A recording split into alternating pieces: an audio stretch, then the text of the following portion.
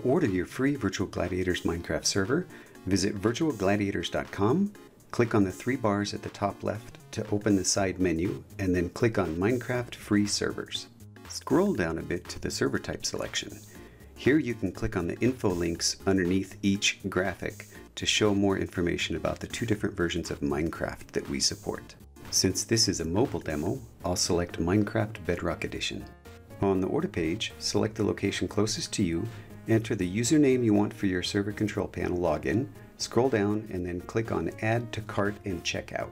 Some basic personal information is required to order your free server.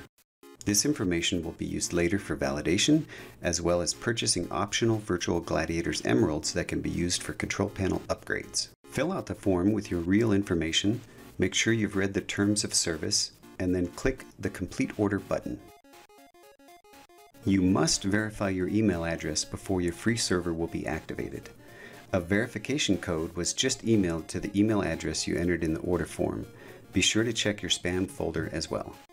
To complete your email address verification, simply click on the link found in the confirmation email. Log in using the email address and password you used earlier to order the free server. Wait a moment for the verification to complete, and then your new free server will be activated.